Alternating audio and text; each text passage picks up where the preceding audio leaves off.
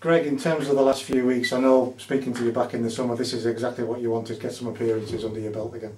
Yeah, of course, it's every footballer knows you want to be playing football, so I'm no different, and it's been nice to get a few games. What does it do for your confidence? It must be a bit of a boost.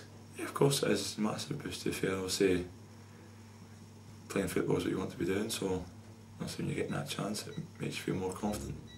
Do you kind of lad who gets nervous before a game, particularly when it's a debut or something like that? Yeah, sometimes, to be fair, because obviously it was against Fleetwood's my first game, and like proper game, I think it was about 7 months or so yeah, I was a little bit nervous, but once you get the first couple of minutes out of the way, you sort of relax a bit.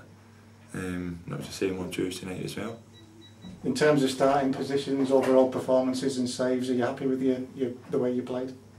Yeah, I was happy enough. Obviously I was disappointed with the goal. Obviously I got sent the wrong way with the penalty, but them things happen, but thankfully I managed to save the next one. When it's so close together, you've had one penalty that's hit the back of the net, then another one comes, what's going through your mind? To be fair, I wasn't too sure, I just didn't know what to think, but I heard the lad taking the penalty saying I'm doing the same again, so that's why I've went that way, and thankfully I've saved it.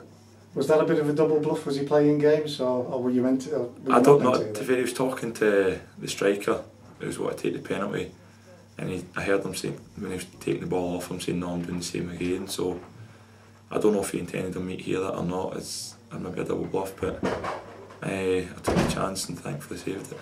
I think everybody in the ground, everybody who's reported on the game has said that was the moment that kept Carlisle United in the competition. I don't know about that. Still, I'll say it was maybe helped towards it, but I don't know if it's the reason, to be fair. What's your